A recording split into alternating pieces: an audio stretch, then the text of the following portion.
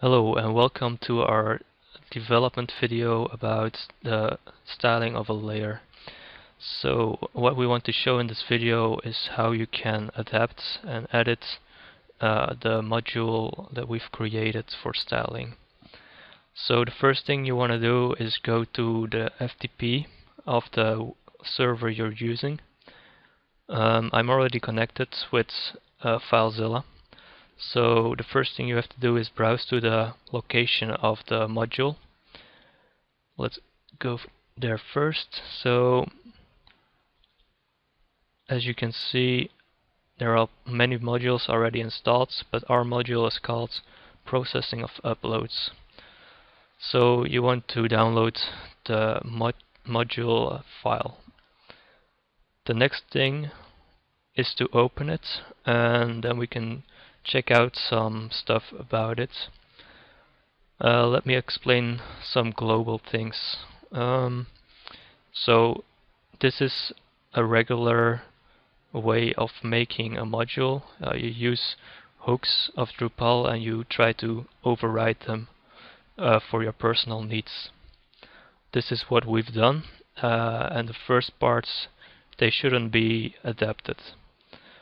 So things that you may want to adapt is the layout of your form. This is what we've done. We have created a form where you could select a layer type, a color, etc. and some additional fields depending on which value you have selected before.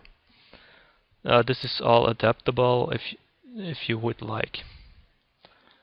So let's scroll down a little bit and check out what else we have done.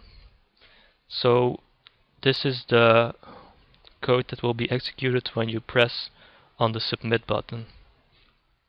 First of all, we always try to reset the SLT file, the styling file, to its original status. We've chosen to do this because then the fault tolerance will be probably 0. Alright, that's that part. Then the next thing you want to do is load your filled in values from the form into variables. This is what we've done with this part of code. Then we attach some values to program in an easy way. The next part is a lot of programming, and I've attempted to add some extra comments on each part so that the code will be a lot more clear. So all of this programming code is made for changing the styling code you want to retrieve for users automatically, depending on what they have selected in the form. Alright, so let's scroll down. This is a lot of code, but not so hard to understand eventually.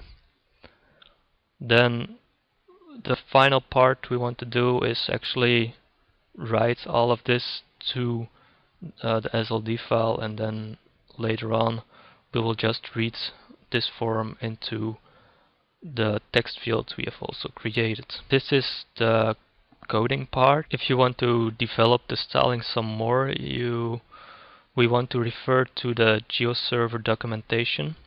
In this documentation you can find several examples of how to style polygons or lines or even points. So yeah, that's an important thing to know. For a result of this code that we've created in the module, we would like to refer to our other video, which is the user side of styling a layer. Thank you for watching.